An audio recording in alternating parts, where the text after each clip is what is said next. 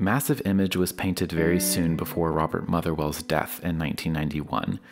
To create the piece, he would paint the canvas, scrape it, and then recover it as he went with new paint. A few spots are left in these hues of white, off-white, and a deep ochre that's almost haunting in quality. What remains is a truly massive image measuring 5 feet high and 10 feet long of a black mass teetering in an unsure balance.